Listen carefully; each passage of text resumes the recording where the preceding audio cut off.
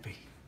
Okay, so I'm at my Hantek scope here, guys. I've just got a wee test rig here set up for demonstration purposes. What this actually is a pulse generator. It's used for testing fuel injectors. If you're doing a fuel injector balance test, you can generate a single pulse or a number of pulses. The idea is you hook up the test rig to the injectors and see what the pressure drop actually is, and you can see if they're balanced.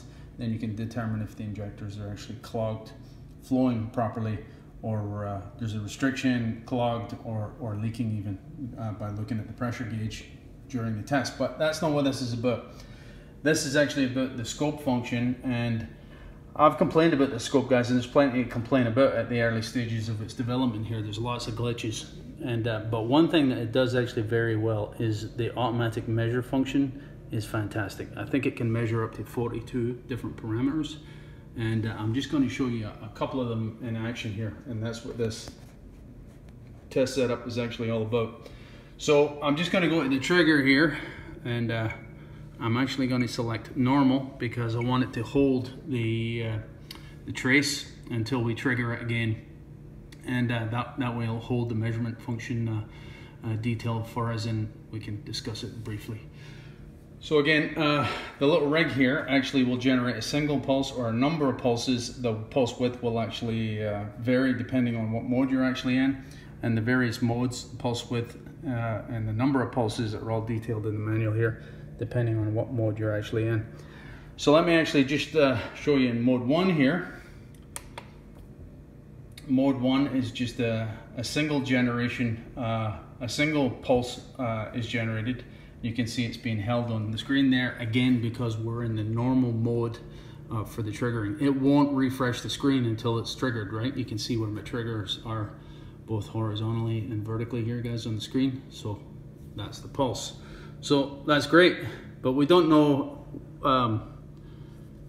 easily anyway. I mean, we can look at the voltage and we can look at the time-based scaling, and we can do the math, right? Because again, Hantek refuses to put the voltage on the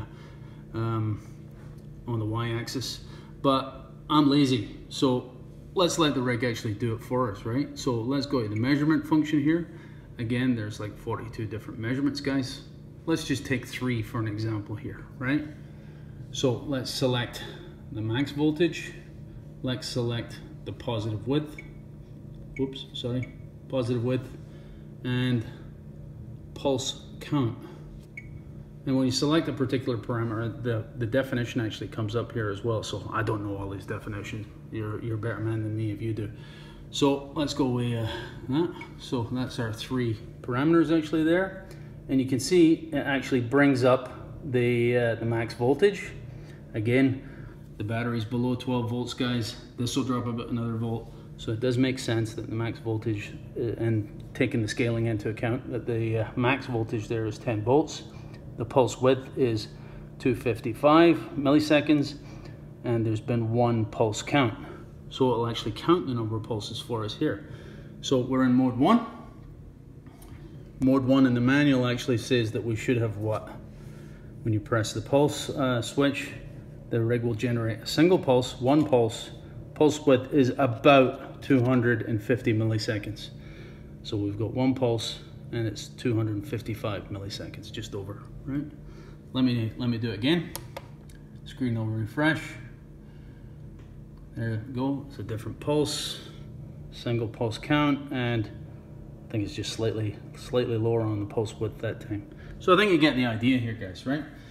So the modes are locked out, which makes sense from a balance standpoint. You wouldn't inadvertently want to change what mode you're in. So in order to change the mode, you have to actually remove power momentarily. It goes back to 0, as you can see. And one thing I should point out, it will randomly generate a pulse when you actually apply power to this thing. You should be aware of that if you're using this little rig. Here's the part number, Allosun. Here's the part number of the little tester, because it could affect your testing, right? It will randomly generate a wee pulse there when you actually first apply power. You should be aware of that. So let's go to mode 2. So let's just read what we were expecting in mode 2 here. Mode 2 should give us 50 pulses. And the pulse width should be, again, about, it doesn't specify, but about 7 milliseconds. So let's just try that. You'll see the little green LED on the tester here when it's actually active.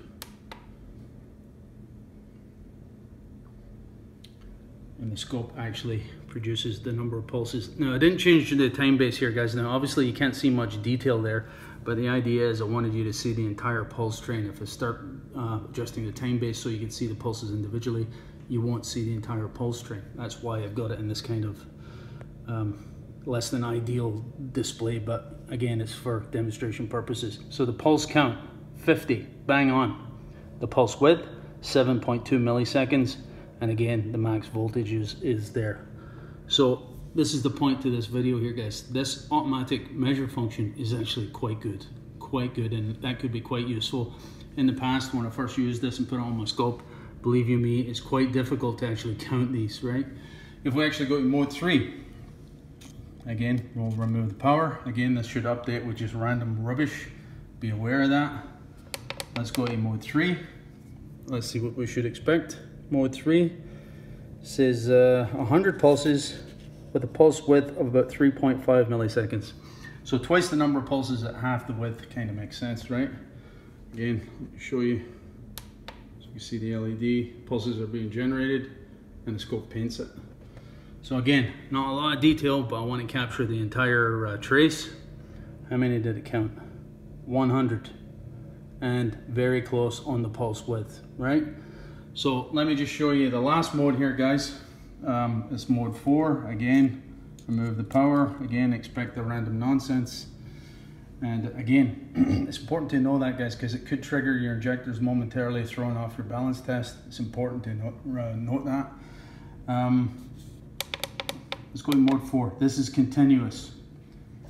So we should just see a continuous pulse train that goes across the screen. Initially just at the trigger point, and it should keep going. If I'm not mistaken, yeah, it does. So just fill in the screen.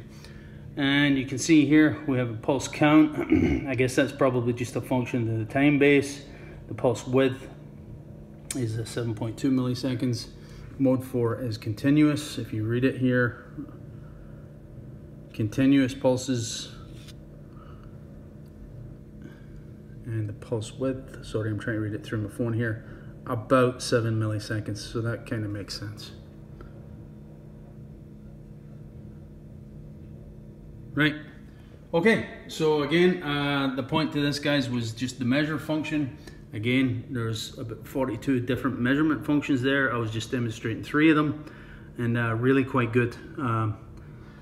The best feature of the Hantek TO1000 scopes, as far as I'm concerned, is the automatic measure function. How many parameters can be measured, how accurate it appears to be. Again, this is no laboratory results here, guys, just my kitchen test bed here, right? But yeah, I'm quite impressed by that. That's quite good, right? That's it. Again, there's a lot that's aggravating about that scope because there's lots of glitches still, but it is good at what it is good at. That's it, boys. Cheers.